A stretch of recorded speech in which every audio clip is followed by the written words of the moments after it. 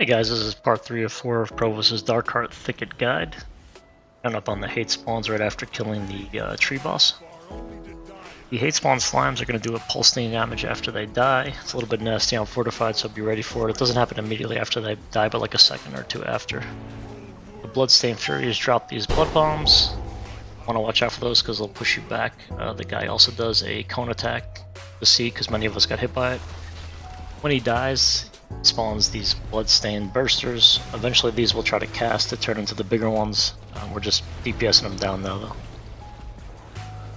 All this is part of the count, by the way. The only thing not part of the count is the big blood water elemental on the left there, which you can kind of run through and pass. I'm going to attempt to do it here in just a second. What you'll see happen a lot in pugs though is inevitably when you're rushing to pass it, people will aggro whelps or something and then it'll get pulled in, so I'm just waiting to see